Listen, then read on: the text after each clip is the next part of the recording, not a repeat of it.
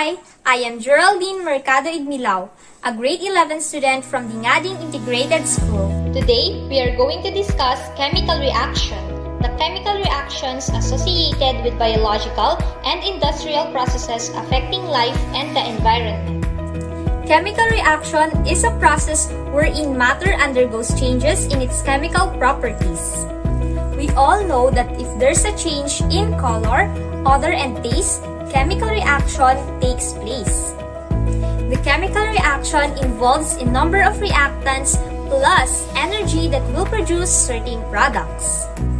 Chemical reaction is the reason behind many things in our everyday life, and today I will show you some examples of chemical reactions that we can see at home.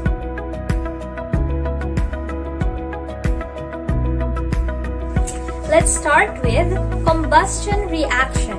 Without this chemical reaction, we will not be able to cook our food. The heat energy come from this chemical reaction allows us to cook our food.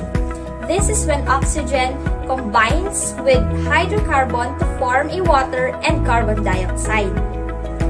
Eating and digesting our food inside our body is another activity involving chemical reaction. Thousands of chemical reactions take place during digestion. It begins as you put food in your mouth. Your saliva starts to break down your food into simpler forms in which your body can absorb and use. Cellular respiration is a chemical reaction needed by our cells to produce energy to be used by our body. This is the opposite process of photosynthesis with oxygen and sugar as reactants, which will release carbon dioxide and water. Plants and trees are considered as producers. They are the only organisms on Earth which can manufacture their own food through the process called photosynthesis. Photosynthesis is very important that all living things depend on it. Through synthesis reaction, plants produce glucose and oxygen. Rusting of metals is another example of chemical reaction. Over time, oxidation reaction will develop a red coating substance called rust.